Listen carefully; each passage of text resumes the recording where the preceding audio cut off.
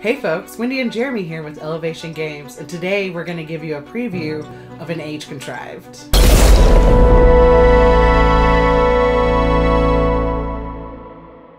This is a really fun game. We picked up a prototype of it while we were at Shucks from the folks at Bellows Intent. They are planning to kickstart this in March, and it's a heavy euro. For sure, but it's really fun with some really neat mechanisms, especially the physical components. I would say the components on this thing really set it apart. I have never seen components like this before, so there may be 1,000 games like this out there, but this is the first one I'd ever seen, specifically around the monuments that you can see around the board here. So as you can see, there's monuments all over the board here. There are 6 total, but each one of the monument pieces are held together with magnets, held in place with magnets, and that's what you're building out through the game. And I just think it's absolutely brilliant.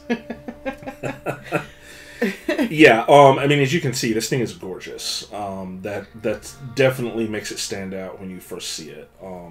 Really super high quality components, really beautiful artwork, and really unique with the magnetized construction of these different monuments. In this game, you are playing as gods. There are 6 different gods, I believe. 5 different gods that you can play as. They each have their own unique powers. Come with these lovely little minis. And as you go through the game, you're going to be basically using these little energy tokens to both fuel your actions and to place them on the board. The point here is to bind your energy to different places, whether that's through building monuments or adding them to pillars of civilization. You're basically helping develop the mortal civilization as we go along here. And essentially, the more energy you have bound to the board at the end of the game, the better, the more points you're going to get, and the more likely you are going to be to win. The other really unique thing about this game is you have this Transmutation Device that functions kind of as a conveyor belt. You're basically, on your turn, you can either take actions, and again, you have to spend energy. Each of these transmutation tiles is kind of split into 2. You've got a top half and a bottom half. You spend energy from the bottom half to fuel your actions, so you have to have an energy above that action tile to take it. And then you place energy on the board from the top half of these. And so basically on your turn, you're either doing that, taking actions with your energy as much as you would like, or you're advancing. And when you advance, you take one of these, slide it into place, the other slide off. It literally works like a conveyor belt. Yeah, I love the way that the device functions. And you find a really good strategy is thinking through your next 3 or 4 plays and which design of transmuter tile are you going to need. So it's not one size fits all. You can see this one has 2 places to hold energy that go onto the board on top, and then 1 energy to take an action with on bottom. You have others that just have 1 of each, and there are I was trying to find it. There are ones, this one doesn't have any energy to launch at top, but it has 2 actions that you can take on the bottom. So looking through all of the different tiles that you have coming up in your queue and thinking through how your device is going to be laid out as you advance through, and which tiles you have where that energy is going to fall out in your board. But the way that the devices are constructed, the way that they're laid out, is where I think a lot of your strategy laying in An Age Contrived is gonna fall. Also, just a design choice. that Bellows Intent put into this is your device, and let me slide everything off of it. Your device, and there's one per player, it's reversible. So the only thing that this changes is the aesthetic of your player board. It doesn't make it any harder or any easier. It's literally the exact same, whichever side you're using, but it is neat to allow you to choose which aesthetic that you want to play with. As you can see here. Yeah. And it really is, Wendy's right, like a lot of the strategy here is trying to plan ahead, you know. As this conveyor belt device moves along, you're kind of planning for future turns, making sure that you have stuff that makes it towards the end of your conveyor belt, because if you spend it all at the beginning, then you're going to have future turns where you just have these tiles moving through with nothing in them, and there's very little you can do. So there's a lot of strategy thinking around that, and thinking around where you're going to place things. But you also have to be careful because you're all competing largely to build these monuments. Each of these have symbols. Each of the monument pieces have symbols on them, and you have to match these with your different types of energy tokens. So, for instance, this ship cell here has 2 compass energy, and 1 what we've been referring to as rock energy. They have actual names. I'm going to pull my player guide out so that I can tell you the actual names of those guys. Constructive energy, or compass, as we call it. And then there's invertible energy, or rocks, as we call them. And then there's a third one, the generative energy, which we call rose. Yeah. So we're going to shorten everything. And these behave in different ways when they're activated on the board.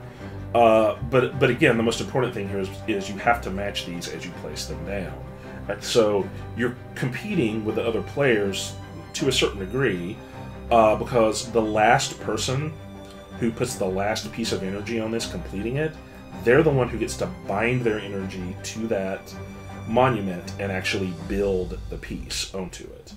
The other people will get rewards, so you are rewarded for contributing to it. Mm-hmm. You just don't get the final victory points. You don't get the favor with the locals. Yeah, and so it's, it is very Euro in that way, in that there's not a lot of direct conflict.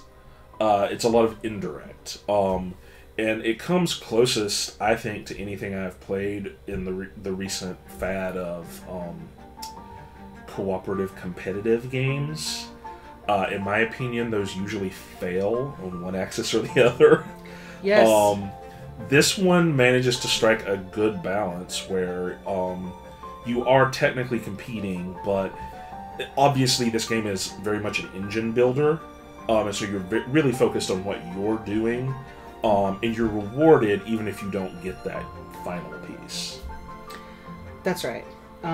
When I hear the phrase cooperative, competitive, I just roll my eyes because nope.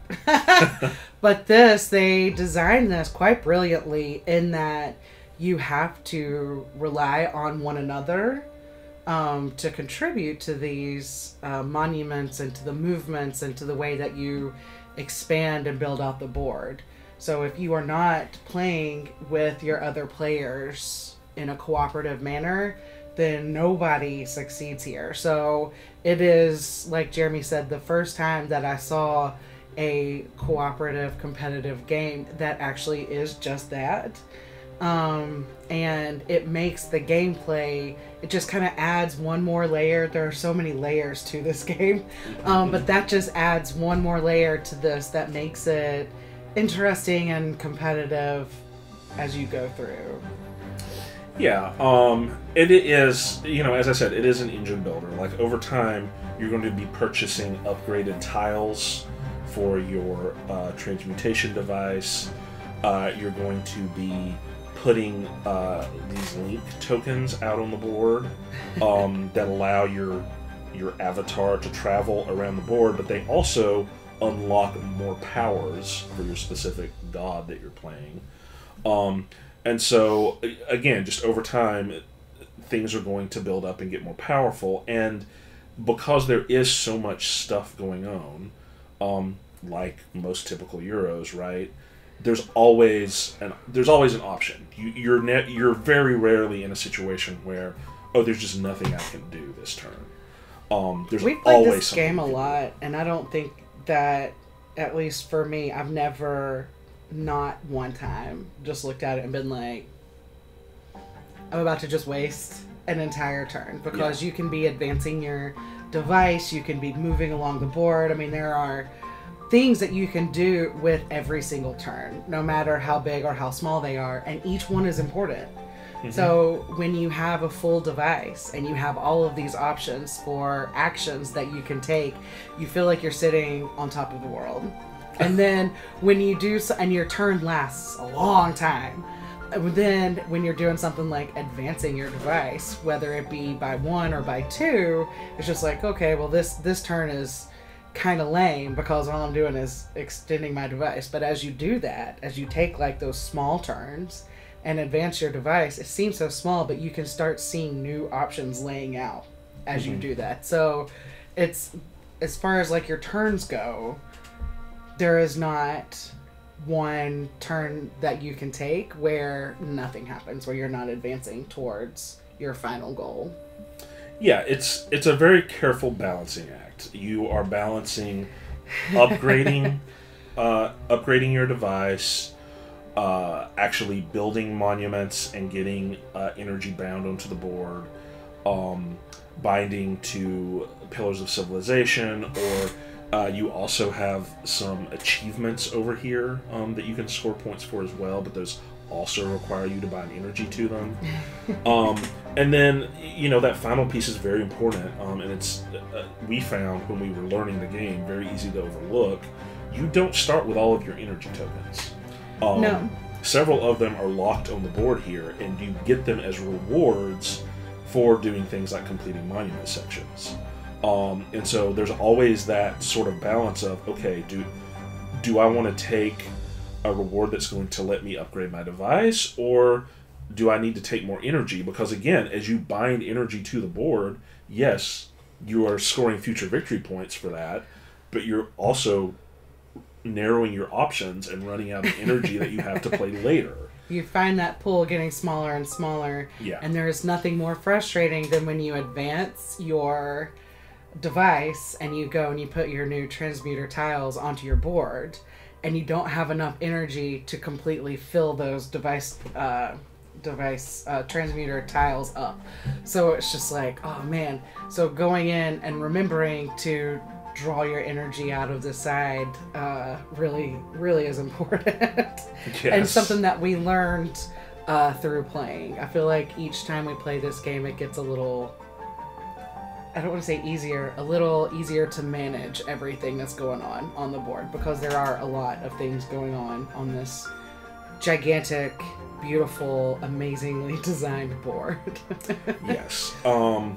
Which I think is a good segue into a warning, I suppose, to think about if you're looking at this. This game is very heavy. That's not really even fair. It's heavy. We've played heavier.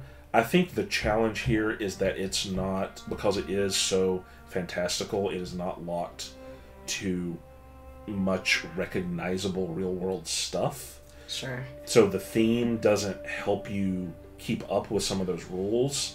And so there's a lot of iconography here. It's well done iconography, but it takes a while to learn how everything works and to be able to read it instantly when you look at it.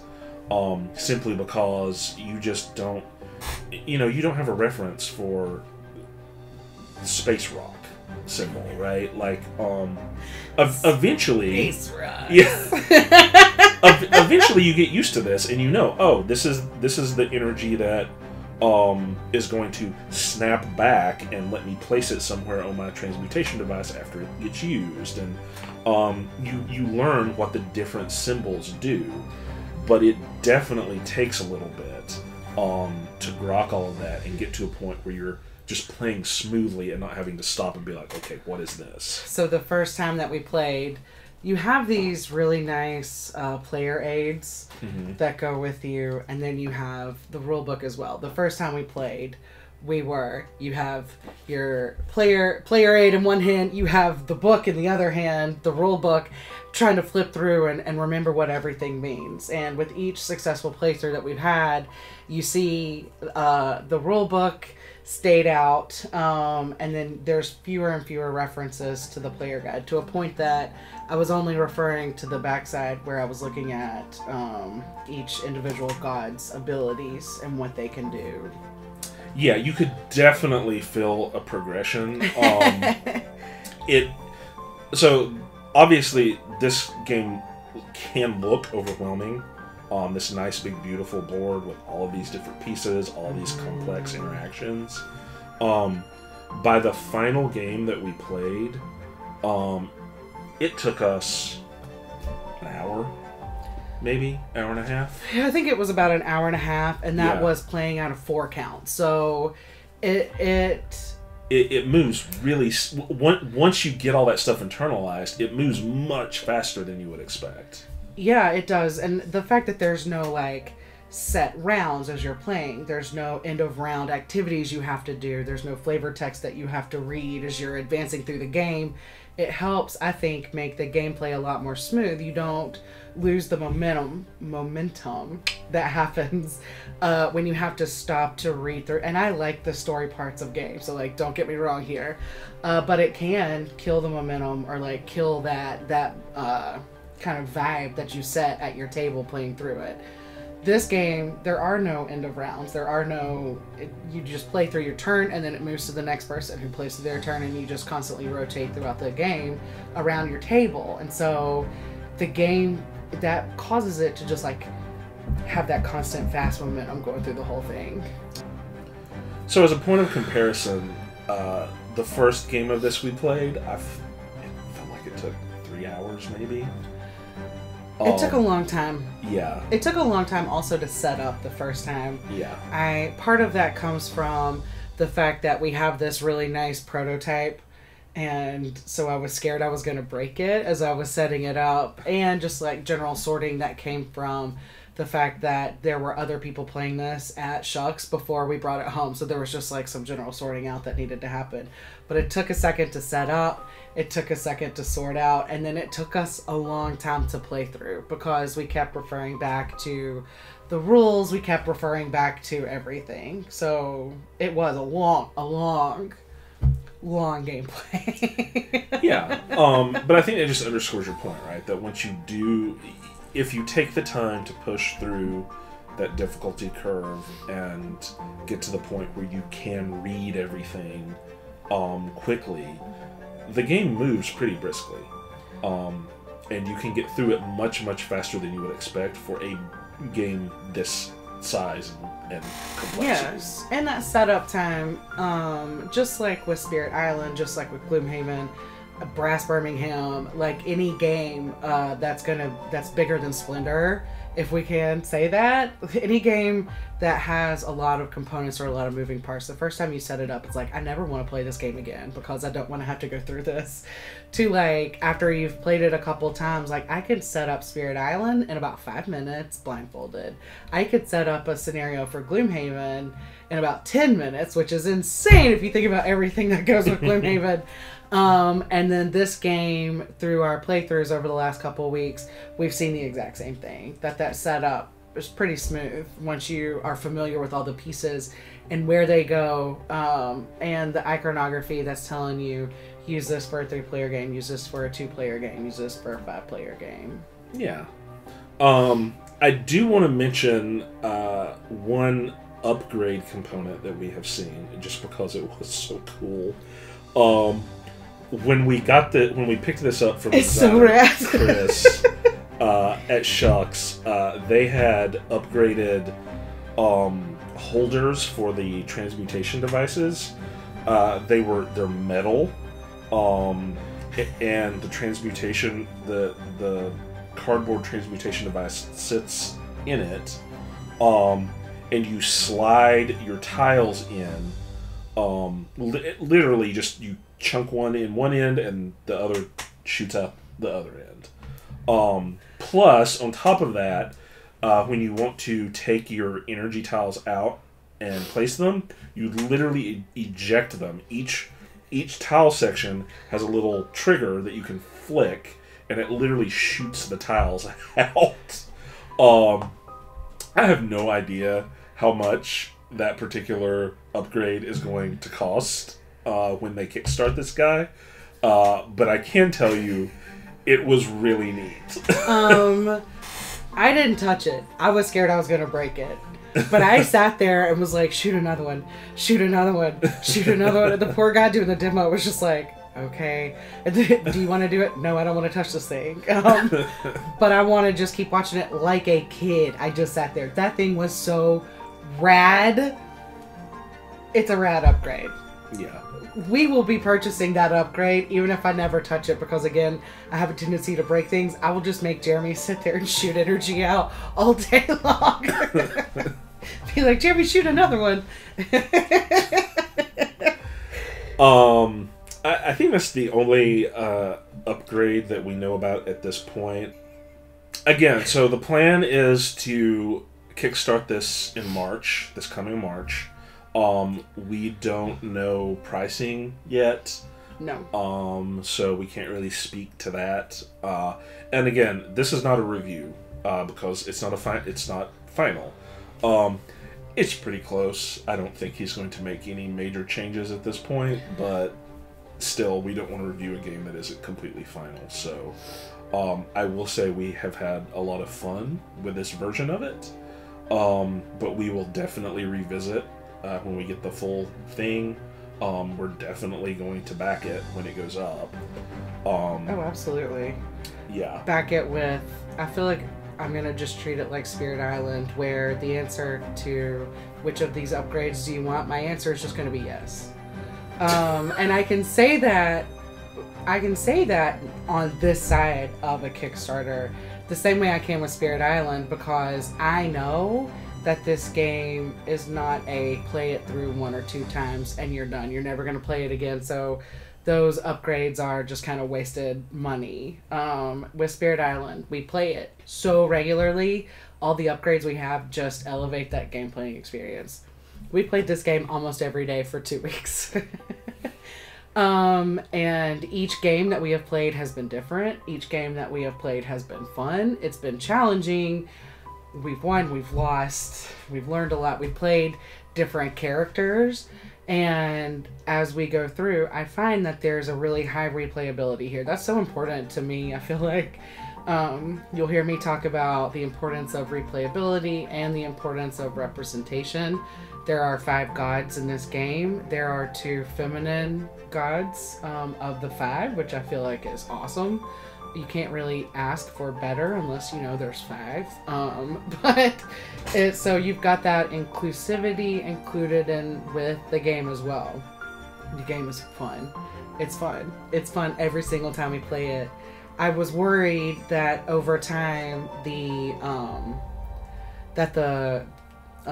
novelty of the magnet-driven monument building was going to wear off.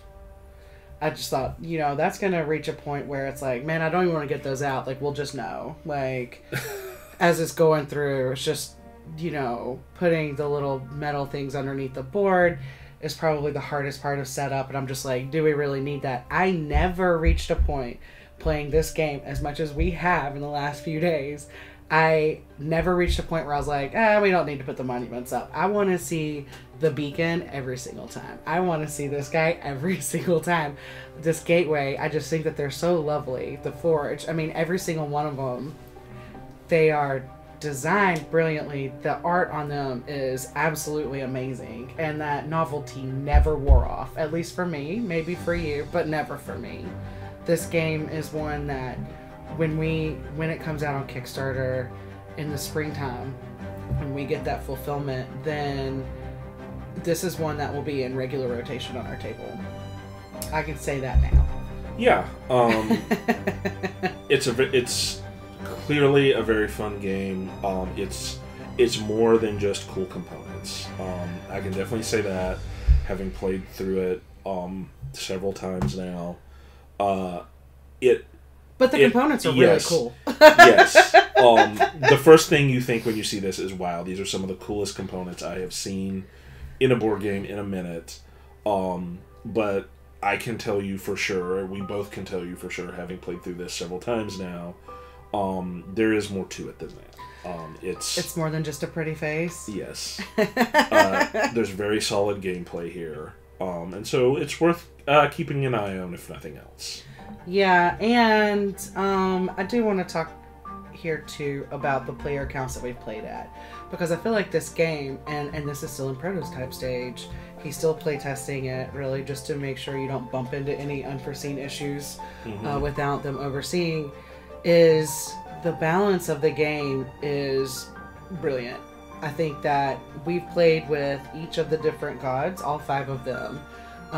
We've each played a good mix of those. So putting Rujni up with Ignotus, like in a head-to-head action, plays very interestingly. But then, you know, when you play with Arion versus Moltenek, you get a different dynamic there. It's just interesting, all of the different players, but you don't find that there is one character that you're playing that just decimates everybody, and that is really not fun to play with them. There's also not one that's so hard and complicated that, you know, I want to save that character for Jeremy because he can handle that kind of character and I can't. Like, they are all really well balanced. We've played this at a two player count, 3 player count, 4 player count. I found that it plays, I think, pretty equally at all 3 of those different player counts. So the player count for this game is 2 to 5. And we haven't played it at a 5-player game, but we have played it 2, 3, 4. And I didn't think that, if I had to say, does this play better at 2, 3, or 4, I think it plays really well at all of them. Now, your strategy has to change based on how many folks you're playing with. Because there are limits to places you can put stuff on the board. There's limits to how you're going to build your monuments that you don't bump into as much at the lower player counts. But it's really fun when you're playing with that many people, because it just kind of adds, again, another layer to the strategy that you're using to play the game. Yeah, you literally play with less monuments at smaller player counts. You always have the beacon in the middle here, but in addition to that, you basically have the same number of monuments as you do players. And so at 2 players, you've only got the beacon plus 2 more monuments to work with. But all of that balances out because, of course, you get those higher player counts, you've got more people competing for pieces. You also have different components at different player counts, so that is just another level that the designers over at Bellows Intent put into the design of this game. So your upgraded action tokens are different if you're playing with a higher player count than with a lower player count. You get different bonuses over here on the bonus track based on how many players you're playing with. You get different upgraded transmuter tiles. Sorry, took me a second to put those words into my mouth. You get different upgraded transmuter tiles depending on the level of player count that you're playing with. So it does scale, I think, quite brilliantly between that 2 and that 5 player count. Yeah. So a really fun game, one to keep your eyes on. An Age Contrived from Bellows Intent. We'll link to their website in the comments. So if you're interested, go follow them, and pay attention when they hit Kickstarter. Keep an eye out for this Kickstarter, because this game, you don't want to sleep on it. You don't. It's amazing. It's one of the best games that I've ever played. I'm putting it up there with Spirit Island. Don't look at me like that. I'm putting it up there with Spirit Island. which is my favorite game of all time ever. If I could only play one game forever, it would be Spirit Island, but I'm gonna put this one up there with it. It's beautiful, it's fun, it's complex, it is everything that you want in a heavy game. I cannot recommend it enough. I'm obsessed with this game. I'm obsessed with everything about it. There is not one thing on this board right now that I'm like, well, if I had to kick something off, I would kick off this, or I would kick off the tile bank. No, I would keep it all, and I'm obsessed with every single piece of it. Okay. Well, I was going to ask if you had any final thoughts, but... That is my final thoughts. I don't know what else I could say. I will just sit here and talk to you about it all day, but I don't know what else I can say without being repetitive or too fangirlish over a game. Well, if you like this, and you want to see some more tabletop nonsense from us, be sure to like and subscribe here. We'll have some more reviews and some more stuff going up regularly. Right now, we've been releasing our spooky season content. That'll be coming to a close here pretty soon. An Age Contrived, Bellows Intent. Look it up. Pay attention. Do not sleep on this game. And we'll be back soon. All right. We'll see you next time. Thanks, everybody.